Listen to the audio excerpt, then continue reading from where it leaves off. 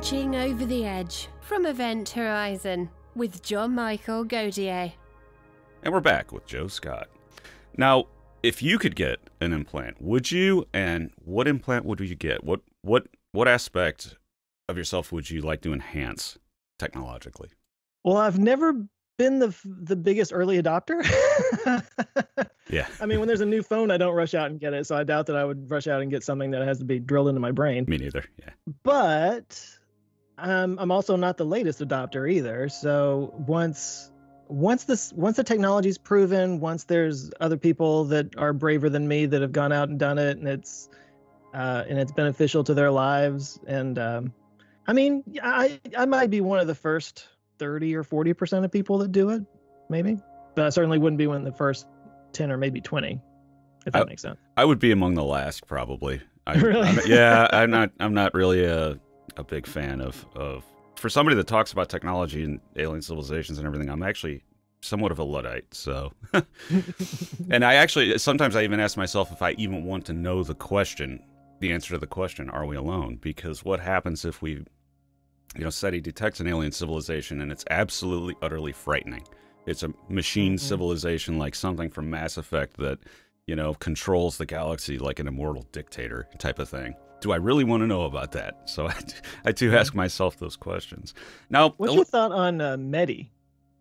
I think it's dangerous. Yeah? Yeah, I don't think it has a very high chance of success. But at the same time, we have absolutely no idea what's out there. And to proactively try to contact it seems to give up it gives up our hand of cards, so to speak. I would rather know about the civilization and then ask the question if we want to contact them, rather than actually go and just blindly, send out messages. But this is something that we have no control over, because anybody can blast out a radio signal if they have the resources to do it. And it's, but the current METI stuff, I don't know that really has much of a chance of success without, because if you beam towards a nearby star system and you don't repeat your signal, you are someone's wow signal at that point, if they just happen to catch you. So you're going to be a mystery to them. And that's kind of where that stuff is right now. But if we ever did a really concerted one, like a giant, really expensive omnidirectional beacon or something, like, that you could do, but it'd be really expensive, that I think would be dangerous, ultimately. I would rather listen. But what are your thoughts on it? What do you think? Well, I actually interviewed Doug Vakoch. I never think I'm saying his name right. I guess he's the head guy at METI. Yeah. And I mean, I kind of lean toward it being kind of dangerous, but then at the same time, I'm like, but kind of like what you said, we're putting out radio signals all the time anyway. Like, do we even need to send out a specific message? Because if somebody finds our signal, they could probably trace it back to us and know we're here. Like, if anybody out there is dangerous, cat's out of that bag, But the one thing that he talked about that I thought was an interesting point was that by thinking about what sort of messages that we want to send to an alien species, it kind of helps us to think about who we are and how we want our species to be. It's more of an introspective, internal kind of thing. It's like a thought experiment that yields interesting results. So I thought that was an interesting way of looking at it. What would really be interesting is if they got a response.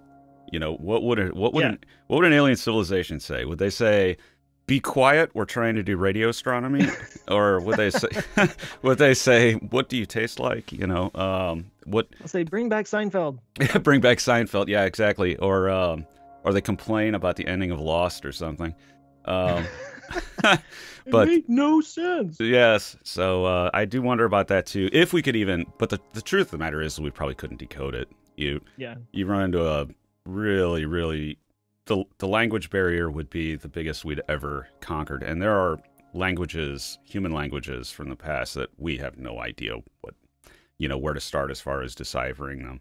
Yeah, and we created that. So if we were talking to an alien civilization that, say they communicate chemically, so they're sending you out chemicals, how would you decipher what that means? Yeah. But it is interesting. And that's not out of the. How many species do that here on Earth? That's a real thing. That's a real thing, yeah. And it could, I mean, there are thoughts that it could get way more complex communication that way than it does here on Earth. Here it's pheromones and things like that. And, Yeah. but out No, there, whenever I walk my dog, I'm always just like, I wish I had some idea of how he perceives the world through smell the way he does.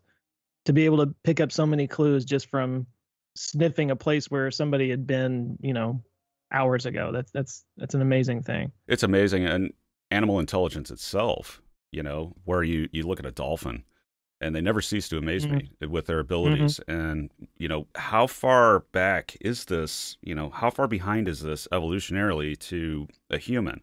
At what point does a dolphin become the second civilization on planet Earth?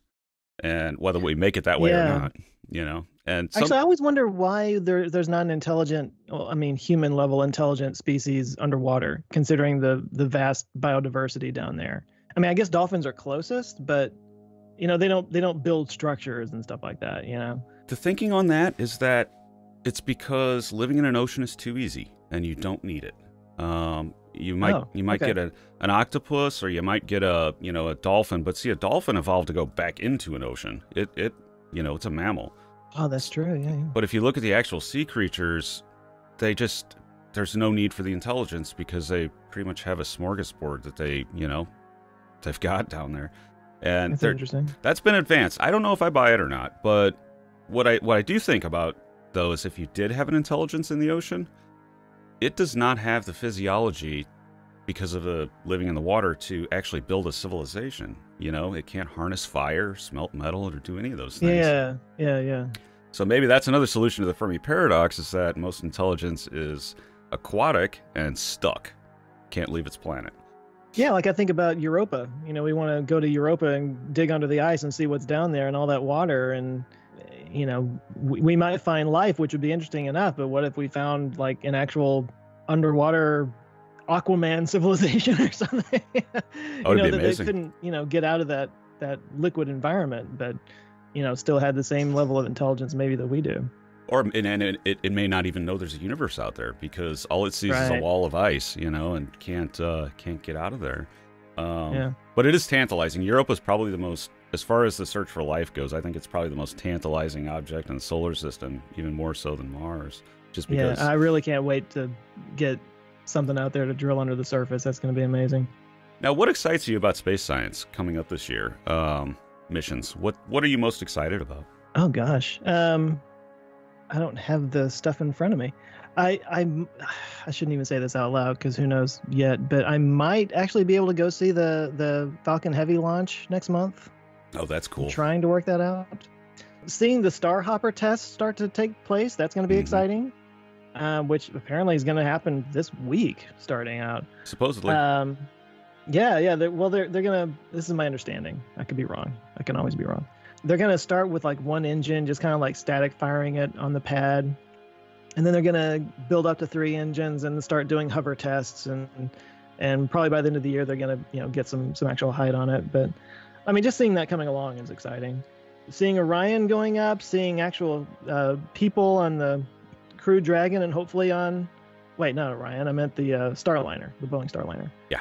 Actually seeing humans going up into space from American soil again is going to be a hugely important moment, and hopefully we'll see that this year.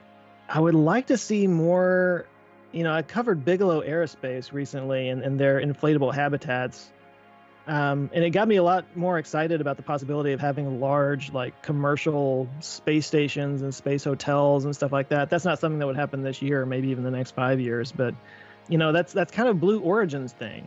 And Jeff Bezos, he wants to put millions of people living and working in space. And so he's kind of working on the launch systems to get them up there. But we have people like Bigelow and maybe some other private companies working on the actual habitats that people could be living in. That's super exciting to me. Just kind of opening all that up, And then we're talking about the moon again, and we'll see what happens there. But all of that stuff, like it's one of these things where like I didn't really know about it or didn't think about it much until I did a video about it. And then I kind of had to look into it. And then once I did, I was like, oh, this is really cool. It's been astonishing watching all this unfold, because it looked so bleak for a while after the retirement of the space shuttle. And the U.S. was so dependent on Russia for launching. And now all of a sudden, we have multiple vehicles, you know. Yeah. And then also, you know, the SLS, the NASA's big heavy lift that, you know, providing it survives. I don't know if it will or not. Yeah, it's starting to look starting to look a little bleak. And with things like BFR, you know, with SpaceX, it could be frivolous because, you know, you have an actual commercially viable launch system that's just as big, just as capable. Everybody check out Joe's channel, Answers with Joe on YouTube, and like, subscribe, and etc. to this one. That was a bit of material that went over the edge. A bonus clip from a full episode of Event Horizon. New episodes every Thursday, so do be sure to hit subscribe.